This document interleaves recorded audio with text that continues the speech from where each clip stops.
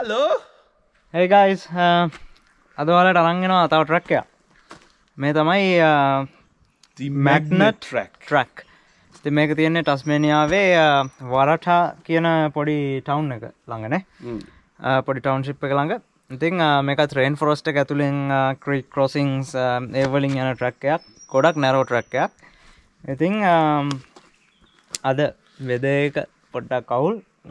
වහිනවා පායනවා ඉතින් වැස්ස දැන් පායලා තියෙනවා. ඔව් වැස්ස නැවතිලා තියෙනවා පායලා නෙමෙයි වැස්ස නැවතිලා තියෙනවා දැනට. ඉතින් අපි try එකක් දෙනවා ට්‍රක් එක කරන්න. ඉතින් මම දන්නේ නැහැ කොහොම වෙයිද කොහොම ඉවර කරගන්න පුළුවන් වෙයිද කියලා. ඉතින් ලස්සනයි හැබැයි දැනට නම්. ඔව් ලස්සනයි වටපිටාව පට්ට ලස්සනයි. කැලි. අපි දැන් මේ ට්‍රක් එකේ පොඩ්ඩක් ඇවිල්ලා ඉන්න මීටර් 200ක් වගේ ඇවිල්ලා තියෙන්නේ. මෙන්න මෙහෙන් ආවේ. ඉතින් අපි පොඩ්ඩක් ඉස්සරහට ගිහිල්ලා බලමුම ඉස්සරහා තියෙන්න ඕනේ මට මතකයි ලොකු ක්‍රීක් ක්‍රොසින් යන්නේ. චූටි ක්‍රීක් ක්‍රොසින් එකක් තියෙනවා. අන්න එතනින් තමයි ඔෆිෂියලි ට්‍රක් එක පටන් ගන්න. ඉතින් එහෙනම් යන්න ඉස්සරහට. යා.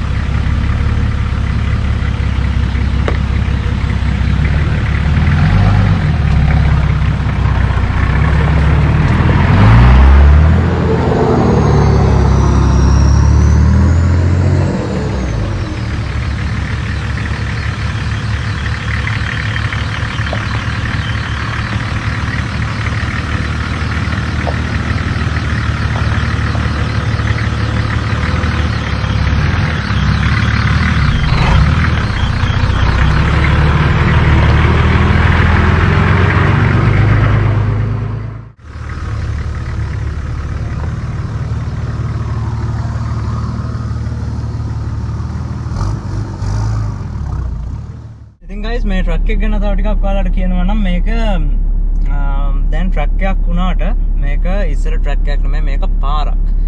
මේකට තමයි මැග්නට් රෝඩ් කියලා කියන්නේ. දැන් Waratah ඉඳන් ටිකක් උඩින් තියෙනවා මැග්නට් කියලා පොඩි ටවුන් එකක්.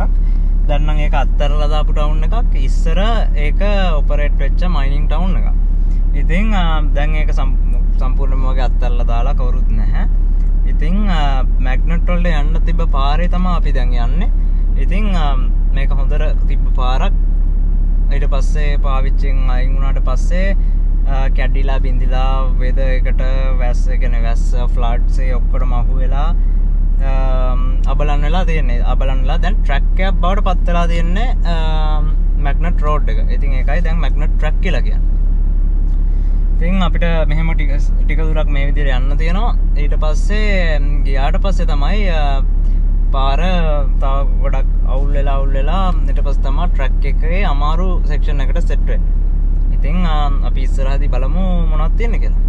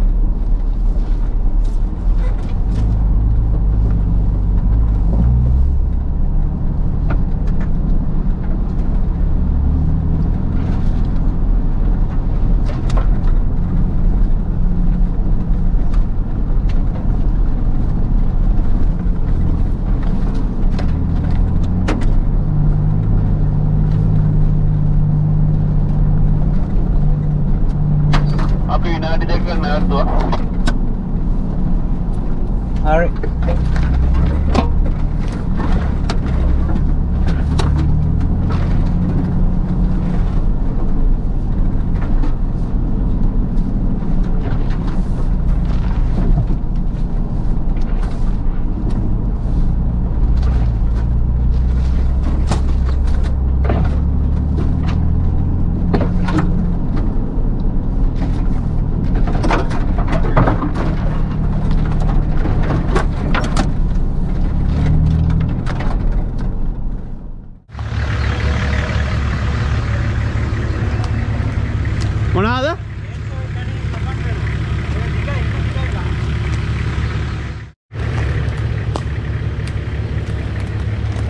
මම මෙතනින් කපන්නද? අදින්න වේගෙන් මෙතනින් කපලා කෙලින්ම පාරට දාන්න.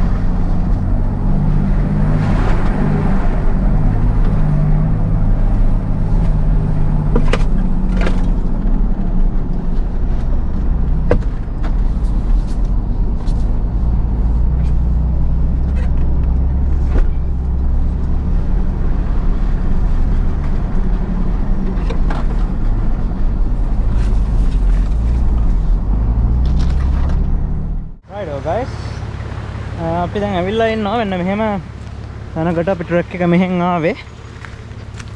බලමු ඉස්සරහට ගිහිල්ලා මොකද්ද මෙතන සංස්කෘතිය කියලා. චුට්ටි වතුර වලක් තියෙනවා චුට්ටි එක. මෙතනින් යා. ලස්සන වතුර පාරක්.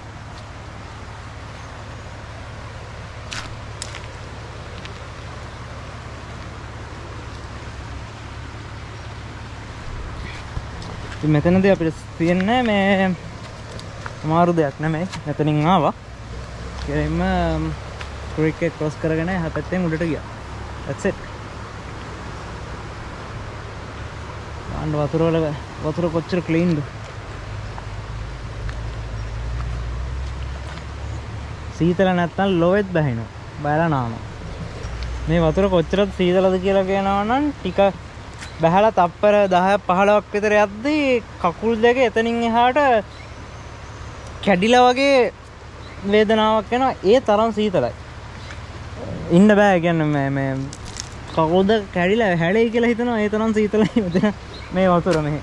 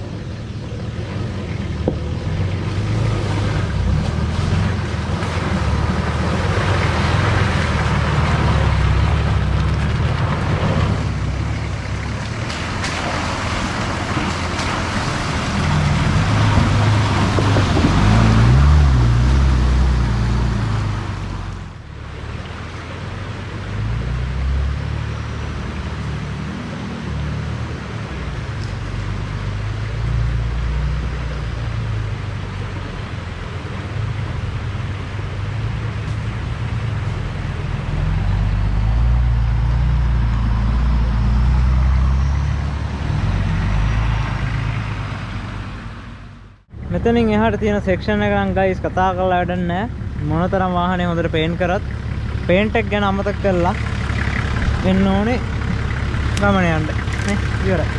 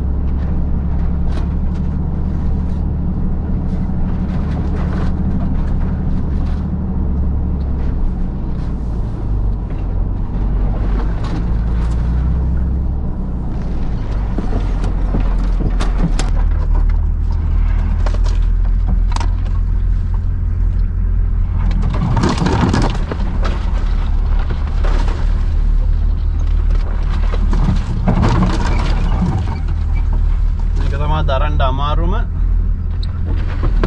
කරන්න දෙයක් නැහැ. කපන්න කියලාත් බෑනේ කපන්න.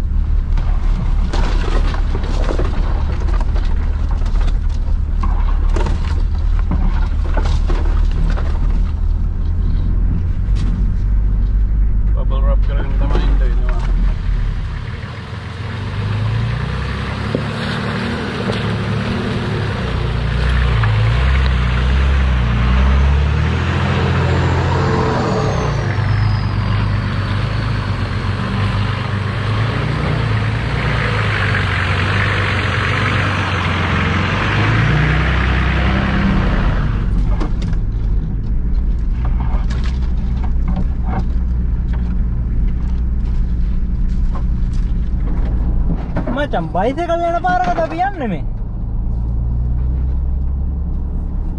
ඉස්සරහට දරනවා ඉතින් ඉස්සරහ.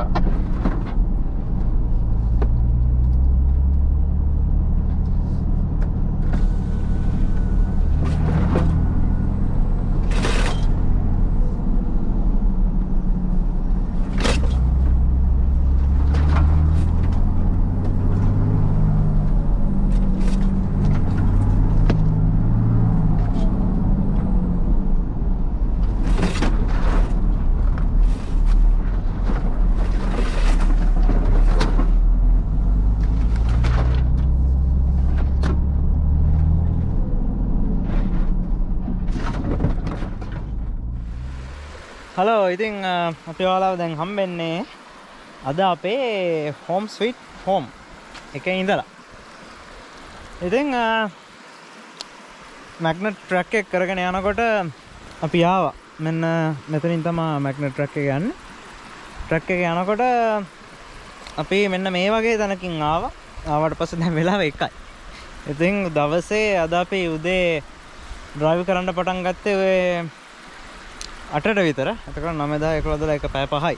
තව දැන් අද රෑ 9ට 9:00 විතර තමයි අවුව බහින්නේ. ඉතින් දවසෙන් භාගයක්වත් ගෙවිලා නැහැ. වුණාට මෙතනට ආවට පස්සේ හිතුණා මෙතන ඉන්න ඕනේ දවසක් කියලා. ඉතින් ඕන එකක් කියලා අපි මෙතනින් නැවැත්තුවා. නවත්තලා අපි අද මෙතන කැම්ප් කරනවා. මාර ලස්සන තැන. මෙතන මේ ක්‍රීක්ස් දෙකක් එකට එකතු වෙනවා. දැන් ඕගොල්ලන්ට පේනවා. දැන් මගේ මේ පැත්තෙන් එනවා එක ක්‍රීක් එකක් මෙහෙම. මෙතන එහා පැත්තෙන් අනිත් ක්‍රීක් එක ඇවිල්ලා එකතු වෙනවා. දැන් එහා පැත්තේ යන්නේ ආත රිවර් එක. ඊට පස්සේ මේක තව ක්‍රීක් එකක් මට මේකේ නම මතක නැහැ.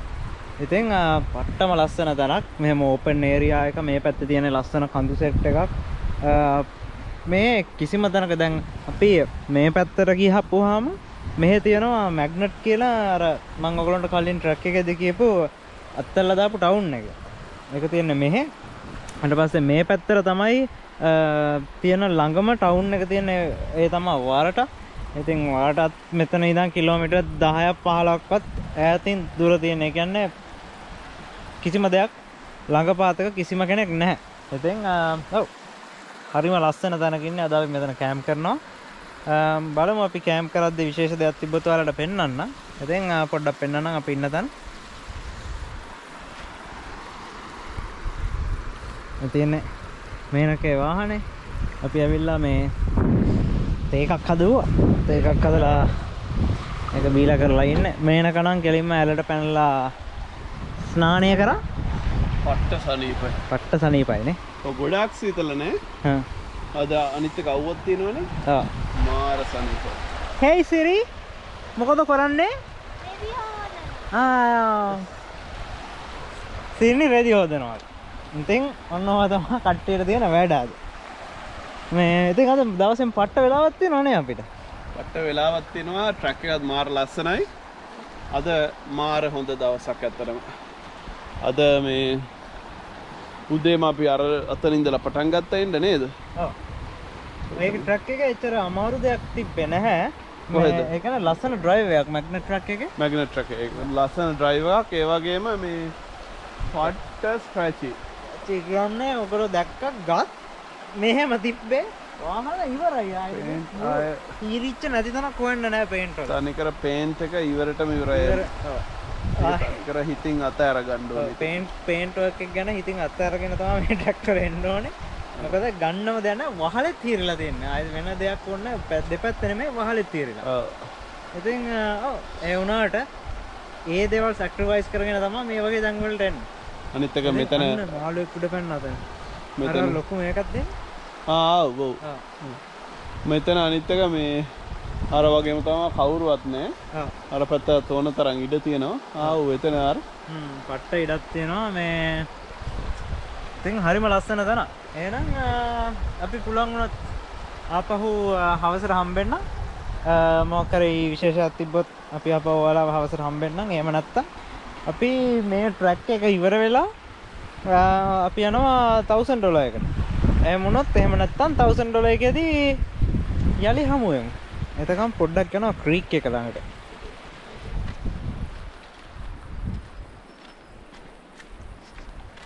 මාළු බලන්න යනවා මාළු. මේ වගේ ඉන්නවා අර අපි ඊයේ ගාපු රේන්බෝ ට්‍රවුට්ලා. ආ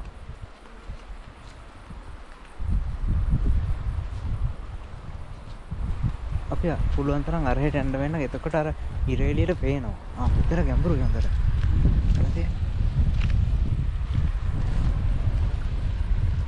ක්ලියර් වතුරනේ. ඉතින් guys මම කලින් අපේ වීඩියෝ එකත් කිව්වා මැග්‍රා ට්‍රක් එකේ වීඩියෝ එකේදී මෙන්න මේ වගේ තැන්වලට එන්න තමයි 4-wheel drive තියෙන්න ඕනේ. ඉතින්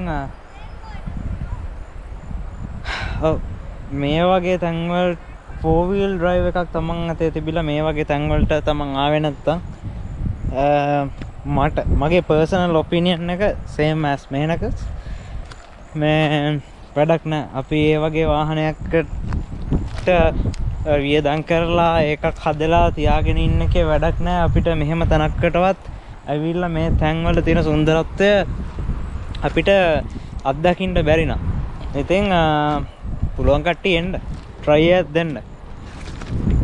මොකද මේක අපේ මනසටද හැමදේටම පට්ට මාර රිලැක්සින්. ආ කියන්නේ දැන් ඔයගොල්ලෝ හිතන්න අපි වැඩ කරනවා අපි වැඩ කරන්න ගත්තා මන් දන්නේ අපි වැඩ විතරයි වැඩම කරනවා. I think දවසක්වත් බ්‍රේක් එකක් ගන්නෙ නැහැ. ඒ වුණාට අපි එහෙම වැඩ කරලා අපි අවුරුද්දේ මාස 3ක් 4ක්වත් අපි හොලිඩේ. ඉතින් එහෙම හොලිඩේ එන්න තරම් අපි වැඩ කරන කාලෙට ඒ වගේම තමයි වැඩ කරලා ඉවරුණාට පස්සේ අපි පුළුවන් තරම් එන්ජොයි කරන්න පුළුවන් උපරිමයට එන්ජොයි කරනවා. ඉතින් ඒ තමයි අපේ ලයිෆ් එක, ඒ තමයි අපේ ලයිෆ් ස්ටයිල් එක. මම දන්නවා හැමෝටම මේක ප්‍රැක්ටිකල් නෑ. සමහරුන්ට මාස දෙකක් තියා සති දෙකක් තියා සමහරකට සතියක් හොලිඩේ ගන්න එකත් නිකන් හීනයක්. ඉතින් ඔව් ඉතින් ඒවා ඉතින් අපි එක එක්කෙනාගේ ලයිෆ් හැදිලා තියෙන විදිය ඒකට ඉතින් මම දන්නේ මොනවා කරන්නද කියලා. මෙහෙමයි දැන් ඕස්ට්‍රේලියාවේ වුණත් ඉන්නවා කට්ටිය. දැන් අපි වගේම දැන් අපිත් එක්ක අපේ වටපිටාවෙම ඉන්න ඕස්ට්‍රේලියාවේ ඉන්න කට්ටිය ඉන්නවනේ. ඉතින් එහෙම හිටියා කියලා දැන් ලංකාවේ ඉඳන් බලන ඔයාලට මම මේ කියන්නේ. ඕගොල්ලෝ හිතන්න එපා අපි මේ ලංකාවේ ඉන්නේ ඒකයි අපිට මේක ප්‍රැක්ටිකල් නැත්තේ අපිට ඒක නිසා මේක දැන් කරගන්න බෑ. මේ ඕස්ට්‍රේලියාවේ ගියා නම් ඕස්ට්‍රේලියාවේ හිටියා නම් අපිටත් මේ විදිහට මාසෙ දෙක හොලිඩේ යන්න තිබ්බා කියලා. හැබැයි ඒක එහෙම නෑ. දැන් ඇත්ත කතාව කියනවා නම් ඕස්ට්‍රේලියාවේ හිටියා වුණත් මම කතා කරන්න අපේ ලංකාවේ කට්ටිය ගැන ගොඩක් මැජොරිටි එකක් කට්ටියට ඇත්තරම මේ විදිහේ ට්‍රිප්ස් එන්න බැහැ කියලා මං කියන්න. මොකක් හරි හේතුවකට එන්නේ නැහැ. එක්කෝ ඒගොල්ලොන්ගේ ගෙවල් වල තියෙන දේවල් තින් ඒගොල්ලන්ට තියෙන වැඩ රාජකාරි මොනවා හරි අපි බදාගෙන ඉන්න දේවල් නිසා ඒගොල්ලන්ට වෙලාව කියන එක නැහැ මේ වගේ දෙයක් කරන්න. ඉතින් ඉතින් අපි අපේ ලයිෆ් වල අපේ කියලා බදාගෙන ඉන්න ගොඩක් දේවල් නිසා අපි වයසට ගිහිල්ලා බලද්දි මං හිතන්නේ කරපු දෙයක්වත් නැහැ වෙච්ච දෙයක්වත් නැහැ. ඉතින් ඒ තමයි මම දකින හැටි මං දන්නේ නැහැ. ඉතින් මං වැරදි ඇති සමහරට who cares. but මම දකින විදිය ඒක තමයි හරිම සිම්පල් විදිහට ගොඩක් දේවල් ගැන හිතන්නේ කරන්නේ නැතුව ලයිෆ් එක එන්ජොයි කරන්න පුළුවන් වෙලාවක එන්ජොයි කරන්න දවසක මතක් කරලා සතුටු වෙන්න හරි පුළුවන් දෙයක් තියෙයි. ඉතින් ඒක තමයි ඇත්ත කියන්න තියෙන ඇත්තයි. ඉතින් අපි එහෙනම් අද ෆුල් චිල් එකේ මේ වගේ තැනක මේ බලන්න ලස්සන එන්ජොයි කරලා කිසිම සද්දයක් නැහැ. අපි තුන් දෙනා කතා කරන වොයිස් එක ඇරෙන්න ආයෙ තියෙන්නේ සත්තුන්ගේ සද්දයි හුළඟේ සද්දේ විතරයි. ඉතින් මාර පීස්ෆුල්. ඉතින් අපි නගරේ ඉඳලා මේ වගේ තැනකට ආවම අපිට ආයෙ ඉතින් මෙතනින් එහාට දෙයක් ඕනේ නැහැ ආයෙ. ඇත්තටම කියනවා කිසිම අපිට මොකක්ද එහෙම ලොකු ෆැසිලිටිස් කියලා අපිට ඕනේ නැහැ. අපිට ටීවී ඕනේ නැහැ, අර ඕනේ නැහැ, මේ ඕනේ නැහැ. ඉතින් මේ වගේ දෙයක් හොයාගෙන තමයි අපි මෙච්චර දුරක් කට්ට කාගෙන වාහන හූරගෙන තලාගෙන අපි එන්නේ මෙන්න මේ වගේ තැන් හොයාගෙන. මොකද අපි ඇත්තටම ට්‍රැක්ස් කරන්නේ මඩ කණ්ඩ කියලා හිතාගෙන නෙමෙයි. ඒක වැරදියට සමහරු තේරුම් ගන්නවා ඇති. හැබැයි ඒක නෙමෙයි අපේ පරමාර්ථය. අපි මේ වගේ තැන් වලට එන්නේ මේ වගේ ට්‍රැක්ස් වල යන්නේ මෙන්න මේ වගේ අයිසොලේටඩ් මෙන්න මේ වගේ පීස්ෆුල් ලස්සන තැන් හොයාගෙන. ඉතින් මේ වගේ තැන් ගොඩක් කට්ටියට හම්බෙන්නේ නැහැ. මොකද මේවා තියෙන්නේ හැංගිලා. ඒ කියන්නේ දැන් මෙහි ඕස්ට්‍රේලියාවේ වුණත් කැම්ප් සයිට්ස් කියලා කට්ටිය වෙන් කරලා තිබ්බාට ඒ හැම එකක්ම මේ වගේ ලස්සන නැහැ. සමහර ඒවා වැටවල් ගහලා මෙහෙම එක ළඟ කට්ටිය කැම්ප් කරනවා. ඉතින් ඒ වගේ මේ සුන්දරත්වය අපිට දකින්න නැහැ. ඉතින් මේ වගේ තැන් හම්බෙන්න මේ වගේ තැන් වලට එන්න ඒ කට්ට කන්න ඕනේ. ඉතින් ඔව් අපි ඒ කට්ට කන නිසා තමයි අපිට මේ වගේ ලස්සන තැන් වලට එන්න තියෙන්නේ. ඉතින් ගොඩක් වෙලා කතා කරා. කියන්න තියෙන දේවල් ටිකක් කිව්වා. හිතේ තිබ්බ දේවල් ටිකක් කිව්වාලට සමහරුන්ට වැඩක් වෙයි සමහරුන්ට නැති වෙයි. ඉතින් පෙන්නන දෙයෙන් හරි try එකක් දෙන්න enjoy කරන්න. එන්න බැරි කට්ටිය බල්ලා හරි සතුටු වෙත්වා කියලා තමයි හිතන්නේ. එහෙනම් පස්සේ යම්බු.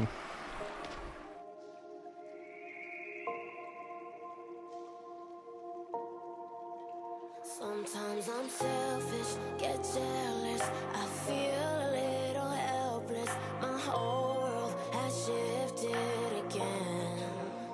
You made a promise, I kept it. Now I'm second guessing. My whole world has shifted again. Now I drop back to an empty room, and it's setting in. Now that your things are gone, what have I done? Was everything worth this? I guess I deserve this. Why do I run whenever I'm hurting? I guess I'm still learning how to love.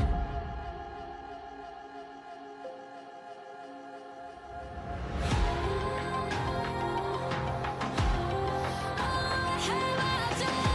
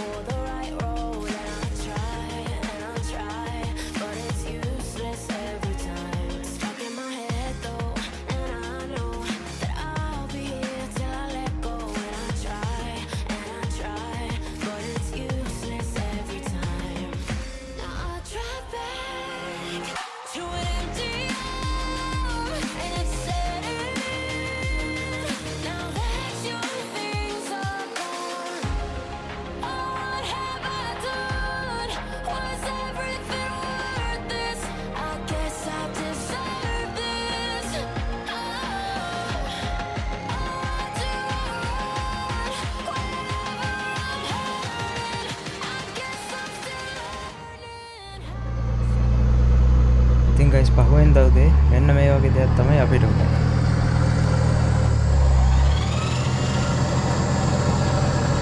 එහා පැත්ත ගහකට දාන්න තිබ්බනම් තමයි perfect. එහා පැත්ත ගහකට එහා පැත්තේ ගස් නේ.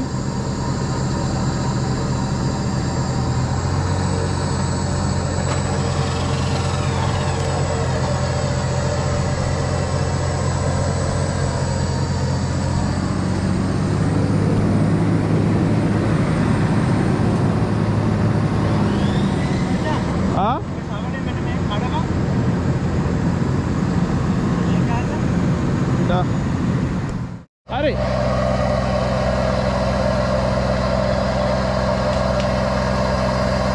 Hurry, adhaan bale.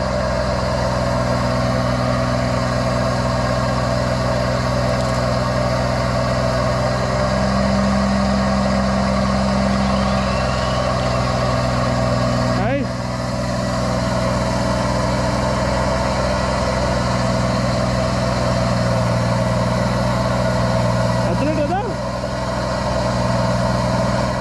ඉතින් guys අපිට මෙතන සිද්ධ වෙච්ච දේ තමයි අපි හිතපුවත් නැති තැනක හිතපු නැති වෙලාවක මේ විදියට ගොඩක් ස්ටක් වුණා.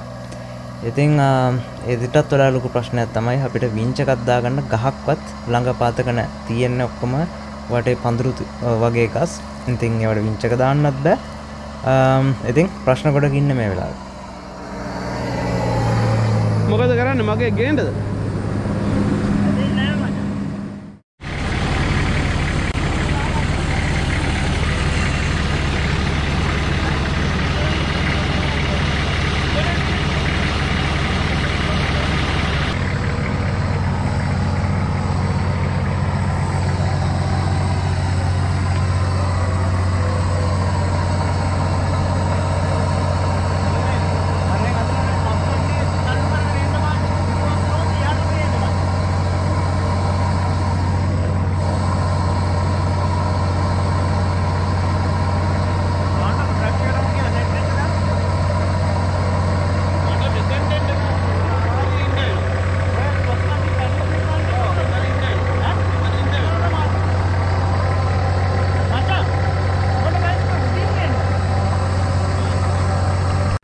ඉතින් ඔයාලට පේනවා වගේ මේ වෙනකොටත් මගේ වාහනේ පස් කණ්ඩියට හේතු වෙලා තියෙන්නේ. ඉතින් අපි දැන් try කරන්නේ මේනකගේ වාහනේ ඇන්කර් පොයින්ට් එකක් විදිහට අරගෙන පුළුවන් තරම් වාහනේ පස් කණ්ඩියෙන් එහාට අදින්න. ඉතින් ලේසි නෑ මොකද ට්‍රක් එකේ තියෙන ඇන්ගල් එකත් එක්ක මේනකගේ වාහනේ එහා පැත්තේ පස් කණ්ඩියට හේතු වෙනවා. ඉතින් ප්‍රශ්න ගොඩක් ඇත්තටම හිතුවත් නැති වෙලාවක පුදුම ප්‍රශ්න ගොඩක් සෙට් වුණා එකපාරට.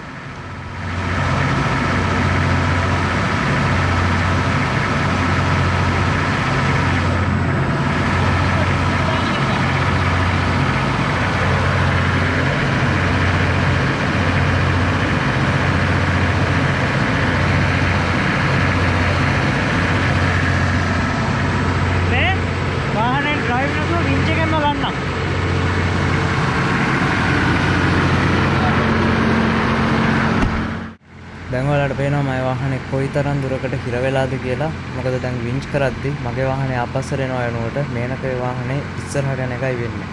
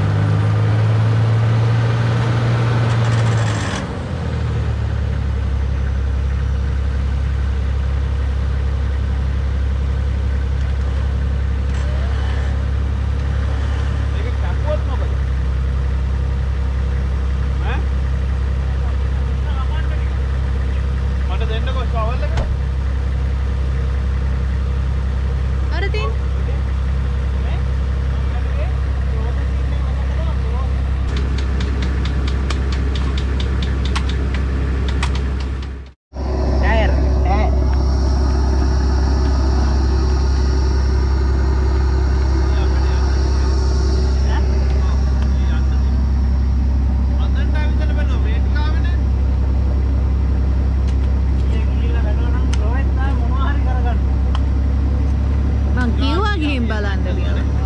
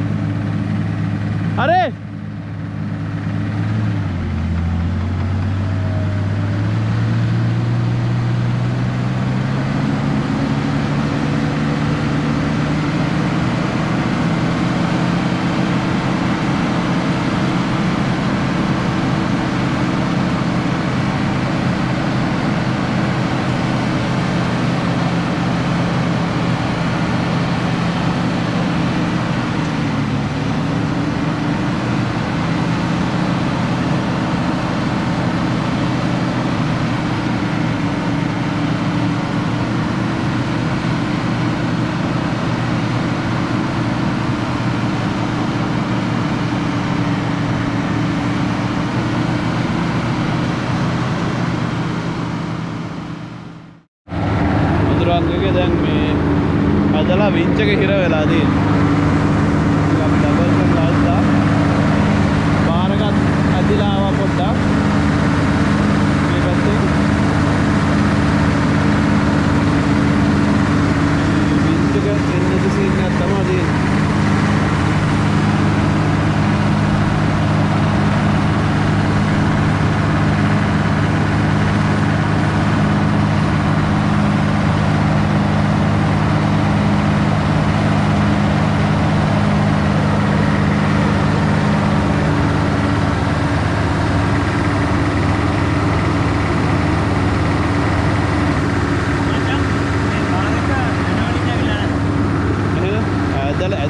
අද වෙලා තියෙන්නේ. යකඩෙන් ඇද වෙලා තියෙන්නේ.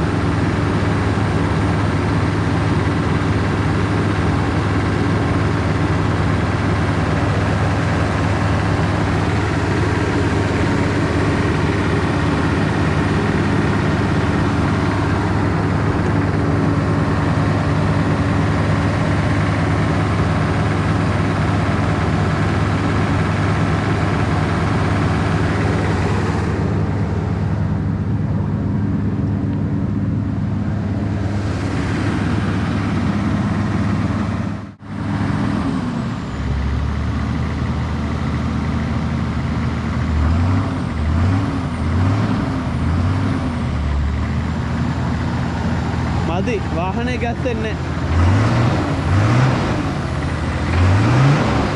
අරකට බර වැටලා තියෙනවා.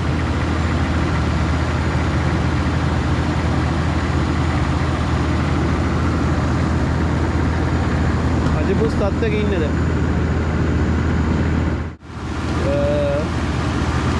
ඒක මොකද්ද මේ වෙලාවේ කරන්න පුළුවන්?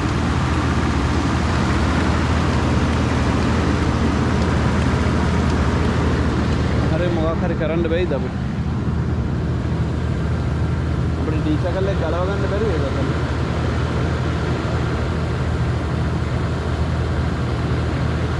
ස්ක්‍රූ ඩ්‍රයිවර් එකක් දාලා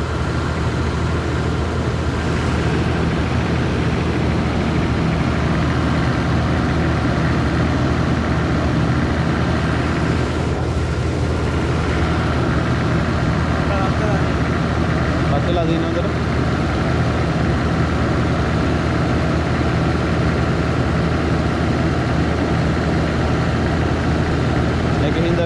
දෙන්නේ නැත්තේ.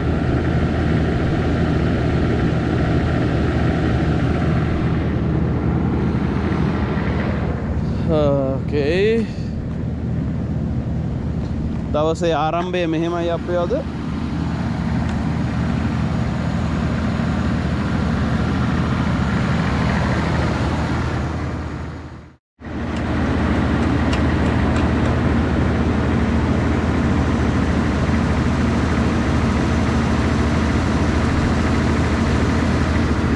මේ පැත්තෙන් ඉඳලා ගහපන් මේ පැත්ත මෙහාට ඇවිල්ලා පිටින් ගහපන්.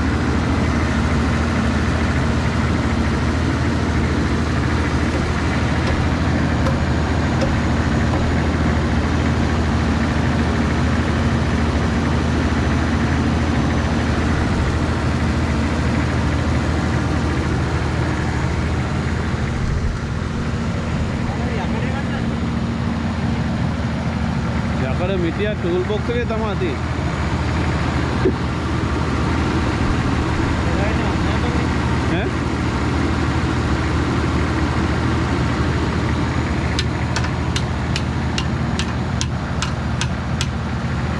Sawalen gapan sawalen.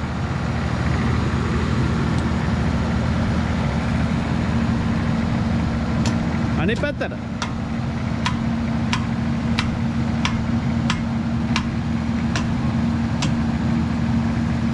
නැද්ද?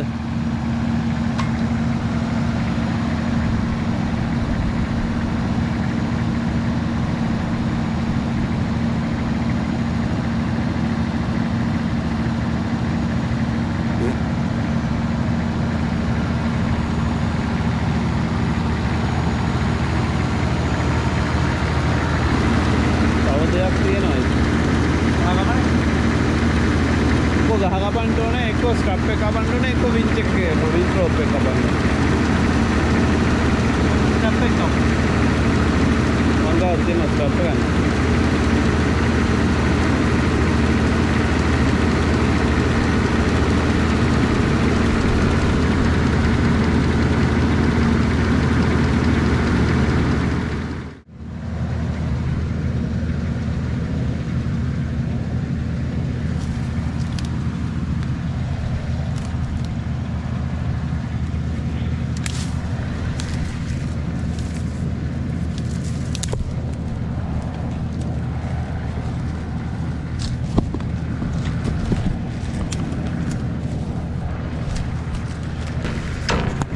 වෙන්නේවත් නෑ.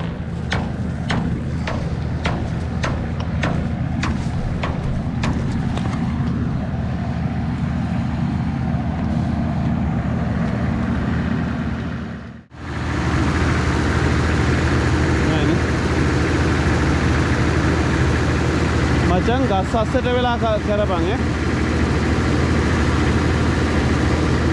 අපිට දැන් වෙන ඔප්ෂන් එකක් නැහැ. මතුරංග යනවා මේ winch extension එක කපන්න.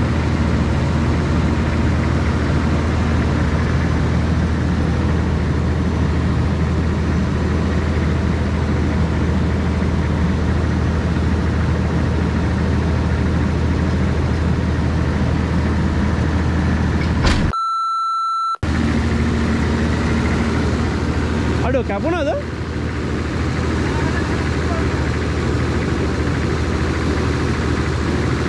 මම බලන් දෙන්න හැදුවේ කැපෙන්නේ නැහැ කියලා. ඒත් නැත්. මොනවාද ඒ කියන්නේ? සමහරට මේ මේක මොකද්ද බර්න් වුණාද දන්නේ නැහැ. මෝටර එක ගෑලි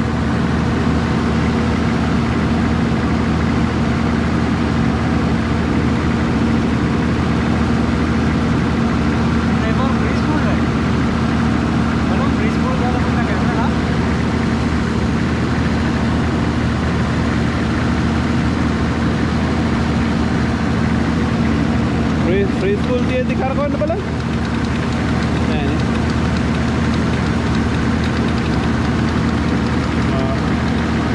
Wind give up on you.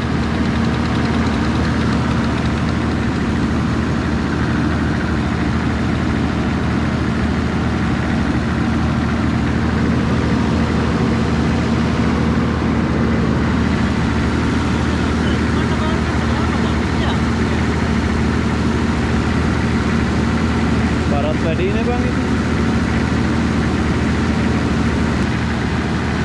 අපිට හෙටත් මෙතන ඉඳලා අනිත් මේ ට්‍රක් එක කරන්න බැයිද? මොකද මම කල්පනා කරේ ගලවලා බැලුවා නම්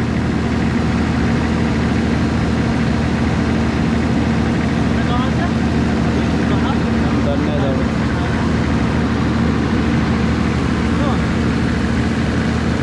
අද 25නේ 26 ඉඳලා 27 28 ගැලවුවොත් මොන හරි කරගන්න පුළුවන් වෙන්නේ අපිට.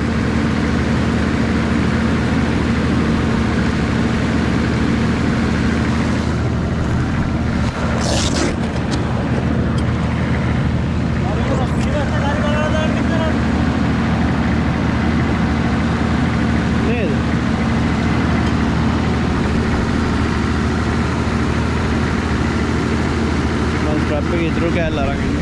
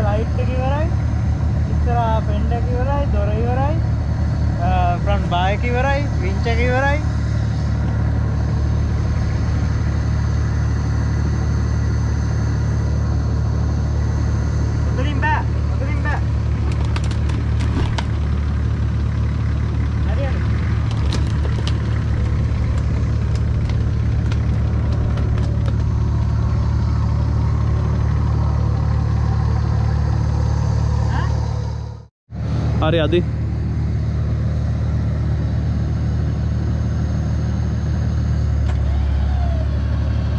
හරි හරි. තව අදින්න ගමන් හරි හරි. තව අදින්න ඕනේ. වා පුළුවන් නම් අනිත් පැත්තට කපා ගන්න වාගේ. ස්ටියරින් වීල් එක පොඩ්ඩක් දකුණට කපන්න. තව චුට්ටක්. හරි ඔහොම එන්න බලන්න.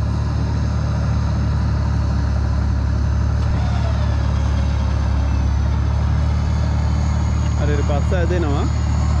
ඔය ස්ටියරින් වීල් එක අනිත් පැත්තට කපන්න ඕනේ.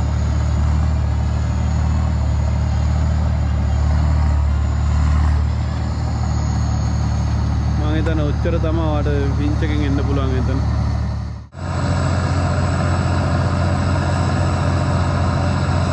ආ ගිහිල්ලා අර අතන අරකට හේතු වෙනවා මචං. ඉස්සරහට යන්න ගියාට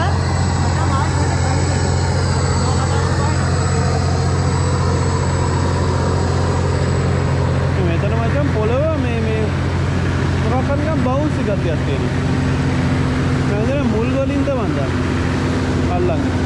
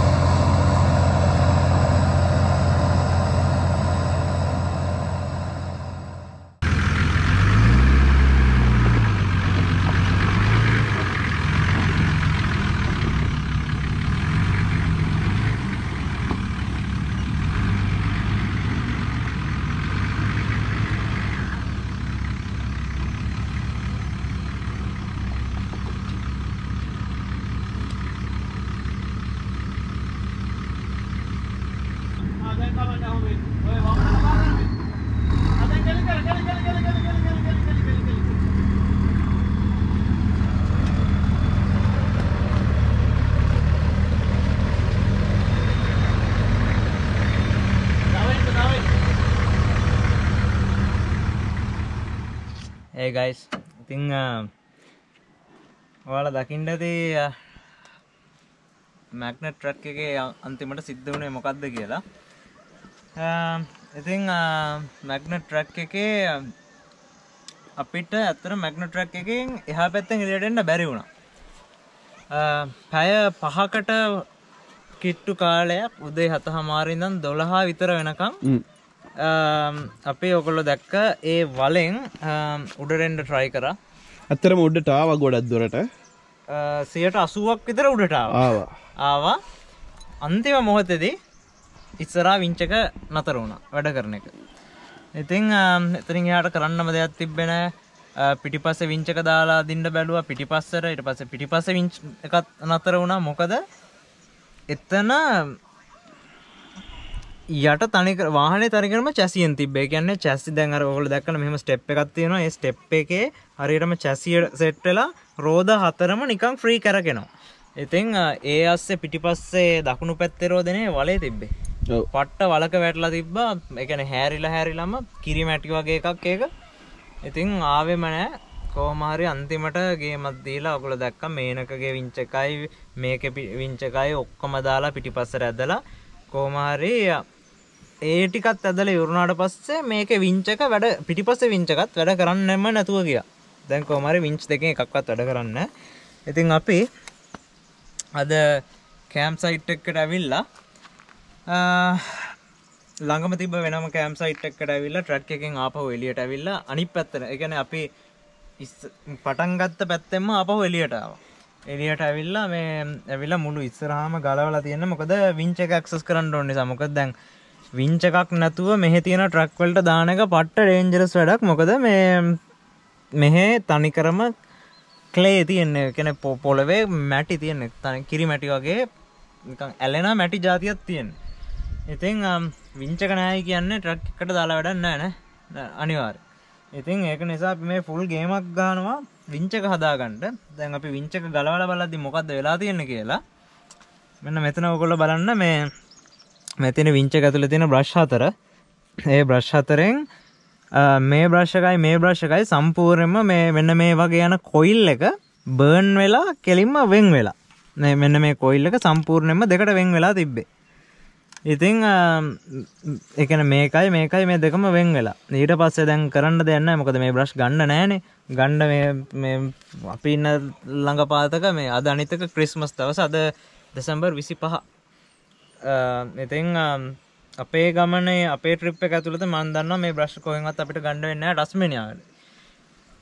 ඉතින් අපි කරපු වැඩේ බ්‍රෂ් ටික ගලවලා පුළුවන් තරම් ලං වෙන්න මේ පැත්තයි එකට තියලා ඊට පස්සේ වෙන තඹ කම්බි අරගෙන ඒක වටේ ඔතලා මේ හොඳටම ඒ කියන්නේ සොලිඩ් වෙන්නම ඔතලා ඊට පස්සේ ඒක උඩින් ඊයන් දැම්මා දාලා මේ සෝල්ඩර් කරලා තියෙන්නේ. දැන් සෝල්ඩර් කරලා hopefully this will work. දැන් අපි කරන්න යන්නේ ආපහු වින්ච් එක හයි කරන එක. හයි කරලා ටෙස්ට් කරලා බලන්න ඕනේ බඩු වැඩද කියලා. ඉතින් ඔව් මාර කටු දවසක්. උදේ ඉඳන් කන්නේවත් නැතුව මේ පැය 5ක් විතර කන්නේ බොන්නවත් නැතුව වාහනේ යද්දා පෙන්නන්න මේනක ඩැමේජ් ටික තියෙන කියන්න. අර කන්දියට තද වුණ වෙලාවේ මේක බ්‍රෂ් රේල් එක ගිහිල්ලා බොඩි එකේ මෙතන පැනල් එකේ වැදිලා පැනල් එක සනිකර ඇතුළට ගිහිල්ලා තියෙන්නේ. දොර වැදිලා තියෙනවා. ඊට පස්සේ පිටිපස්සේ මොනවද wheel arch දෙකම ඉරිලා තියෙන. කියන්නේ යකඩේ ඉරිලා ගිහිල්ලා. මඩ් ෆ්ලැප්ස් දෙකම දෙපැත්තම ඉරිලා තියෙන්නේ. ඊට පස්සේ පිටිපස්සේ right hand light එක ඔක්කොම අද වුණා. ඉස්සරහටයි පස්සටයි ගන්න ගිහිල්ලා ටේල් ලයිට්ස් දෙකම කුඩු. මොකද මේක තනිකරම මේ පැත්ත කණ්ඩියට අහු වෙලා තමා මේ පස්සට ආවේ. ඉතින් එහෙම තත්ත්වයක් තමයි දැනට තියෙන්නේ. වාහනේ ෆුල් ඩැමේජ් වුණා. ඒ ටික එතන කොහොමද ඩොලර් 3-4000කවත් ඩැමේජ් එක. පැය 5ක් වගේ කාලයක් ඇතුළත දැන් අතරම වෙන කරන්න දෙයක් තිබුණෙත් නෑ එතන. මොකද මට ඉස්සරහින් යන්නත් බෑ. ට්‍රක් එක පටුයි. ඔව් කැලේ තනිකරම ගස් කොඩ. ඔව් ඒකෙන්ද ඉතින් අන්තිමේටම කොහොම හරි මෙහෙම හරි අදලා අපි එතනින් එළියට ගත්තා. ඉතින් ඒකේ ප්‍රශ්නේ තියෙන්නේ එතනට යනකම් අපිට ට්‍රක් එකේ වෙන කිසිම හાર્ඩ් තනක් සෙට් උනේ නැහැ ඇත්තටම. ඔව් චුට්ටක්වත් හાર્ඩ් තනක් සෙට් උන්නේ නැහැ. ඒ වුණාට ඒකටත් එක්ක එතන හොඳටම සෙපට සෙට් වුණා. ඒක හොඳටම එතන මේ ගිහිල්ලා තිබුණේ වැස්සටනේ. ඔව් වැස්සට හොදගෙන ගිහිල්ලා ඉතින් ඔව් කොහොම හරි එතනින් ආවා. දැන් මොනවා හරි try කරලා වින්ච් එක හදාගන්න. වින්ච් එක හදාගන්න try එකක් දෙන්නේ. මොකද වින්ච් එක හදාගන්න නැතුව මෙතනින් එහාට ට්‍රක් එකකට දාන එක කරන්න බැරි නිසා. ඉතින් we'll see. hey guys ඉතින් අපි වින්ච් එක ආපහු හයි කරා. හයි කළා බාර් එක මේ ටෙම්පරරි තියලා තියෙන මේ තාම හයි කරලා නැහැ.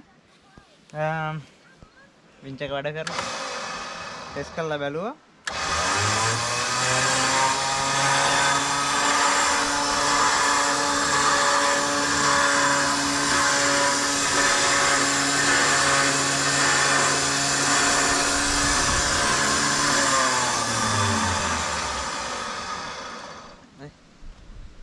ඉතින් ඔව් හිතනවා ජොබ් එක done කියලා. at least last for two trucks. Truck දෙකකට තිබ්බනම් ඇති. ට්‍රක් දෙකකට ලාස්ට් වුණොත් ඇති. ඊට පස්සේ ඉතුරු ටික ගෙදර ගිහිල්ලා බලා ගන්න පුළුවන්.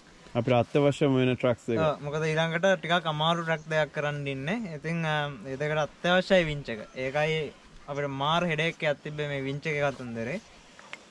අපි පිටිපස්ස එක ගැන බොරු වෙන්නේ නැහැ දැන්. පිටිපස්ස එක ගැන ඇත්තටම බොරු ඉන්නේ නැහැ. මොකද ඒක නෙමෙයි අත්‍යවශ්‍ය ඉස්සරහ එක. ඉතින් ඒක දැනට වැඩ අපි කරපු වැඩේ සාර්ථක වෙලා තියෙනවා. ඉතින් ඔව් දැන් මම මේක ඉතුරු ටික බායක ආපහු හයි කරලා වැඩේ ඉවරයක් කරනවා. මේවා ඉතින් මේ ඩැමේජ් ඉතින් කරන්න දෙයක් නැහැ. ඒවා ගැන worry වෙන්න බෑ. තා කොච්චර වෙයිද දන්නේ නැහැ ඉස්සර. මොනවා ඩැමේජ් වෙයිද දන්නේ නැහැ ඊළඟට. මේ ඔව් ඉතින් ඔන්න ඔය විදිහට තමයි අපේ අද දවස ගෙවුනේ. උදේ ඉඳන්නේ උදේ ඉඳන් අපේ ක්‍රිස්මස් ඩේ එක ක්‍රිස්මස් ඩේ එක ගිය සැරේ ටැසි ඇවිල්ලත් හරියටම ක්‍රිස්මස් ඩේ එකේ අපි කරේ වාහන හදපු එක අපේ මල්ලිගේ යුට් එකේ ඉස්සරහා CV එක කැඩුනේ දා. ඊට පස්සේ අපි කැලේ ගිහිල්ලා CV හොයලා අත්තලා දාලා ගියපු ඩිෆ් එකක් තිබිලා ඒ ඩිෆ් එක පළු කරලා CV ගලවලා ගෙනල්ලා දාලා පාරයිනේ සීතලේ සීහන් වල සීහන් වලදී ඉතින් ඒවා කරා අදත් සීහන් වල ඉඳන් කිලෝමීටර් 60ක් විතර උඩින් ඔව් ඊළඟ ටවුන් එක සීහන් පල්ලෙහාට යනකොට ඊළඟ තියෙන සීහන් ඉතින් අද අපි මේක කරා ඉතින් හරි සතුටුයි තව ගොඩක් තියෙනවා කැලේ හයි කරන්න මේ සයිඩ් රේල් මේ ඔක්කොම ගලවන්න උනා බුල් බායක් ගලවන්න. ඉතින් මම මුලින් ඉඳන් ඔක්කොම ටික හයි කරගෙන යන්න ඕනේ. හයි කරගෙන ගිහිල්ලා වැඩ ඉවර කරනවා. ඉතින් ඕක තමයි තත්ත්වය. ජයතු. ජය වේවා.